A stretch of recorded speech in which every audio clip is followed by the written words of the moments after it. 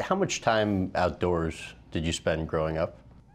As much as I Or could. what time did you spend indoors growing up? Yeah, barely any. Once it got dark, I mean, we didn't have electricity up there in our cabin that I grew up in until I was around, probably 7 or 8 years old. We were in that cabin, and so you ended up, because you couldn't just flick on a light, and the kerosene lanterns are what we used for light, and we would do homework and stuff once it was dark if I had to do it. But basically, I spent every moment I could outside because that's what I enjoyed doing, and my mom sort of just let me do it and supported it. And then when we had to do schoolwork or, chores or all those things, I just stuffed them in around that. What would you do outside?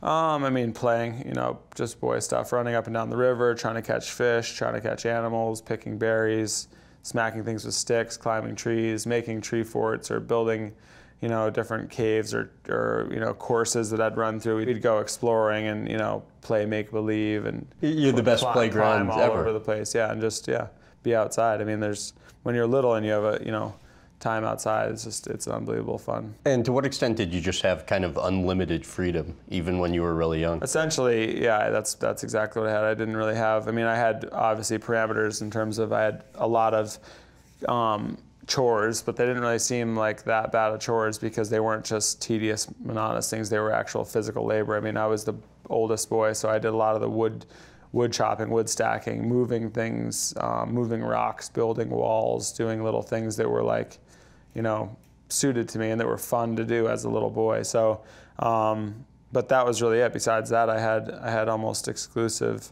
rights to my own decisions and my own time, and that was, it was a huge pleasure. Well, and it's also, I don't think your family's gotten enough credit for how amazing a place it was where you guys grew up, because you're on, a few hundred acres. You have, the soccer field, trampoline, tennis courts, you have the stream, you guys would go hacky sacking, walls, frisbee. A little weight room to do stuff in. It's ultimately, it's a tennis camp, and there's nothing that changes when the only thing that changes is the kids leave. So if you had local kids that came, essentially it's just a place, it's an awesome place with every facility you could want, essentially, to play and do sports and hang out. In the home, you already mentioned this a little bit, but no electricity, no plumbing, no running water, no phones. It was built by your dad. I believe literally to get upstairs, you basically had to climb over a rock. Yeah, you walked up around a rock. That was the house that my parents built that I grew up in until I was about 8 years old. Yeah, how true is it that your parents around that time were making no more than $500 a year?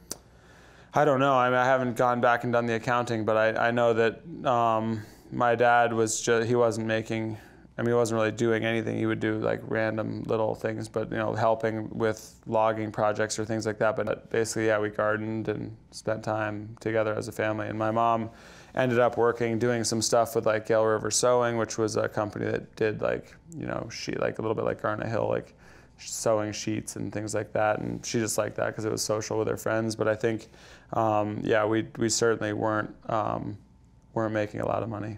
How do you think that upbringing shaped you?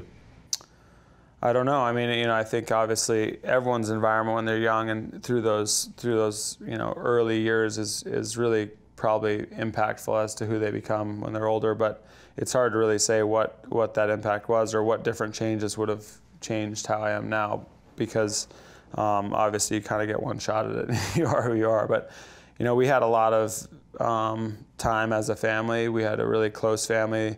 We had a lot of honesty and a lot of independence, and those are all, I think, really valuable qualities that I continue to embrace and to embody now as a parent and as an older person. So I think, obviously I gained a lot of great perspective from those years. I really like hard work and I enjoy accomplishing tasks. So, most of the work that I did was pretty easy for me to enjoy, and it wasn't really so much about delayed gratification. It was, I really had specific goals that I had to accomplish, and so I was working in the summer to pay for my skiing in the winter, and it was great because I had, the circumstances demanded that discipline and demanded like that I couldn't spend the money that I was making, and so that made it so I just worked harder because I didn't feel like having a bunch of downtime where I couldn't spend my money. So I would just spend the time working instead, which helped me to make more money that I could then put towards skiing. So it was really, it was pretty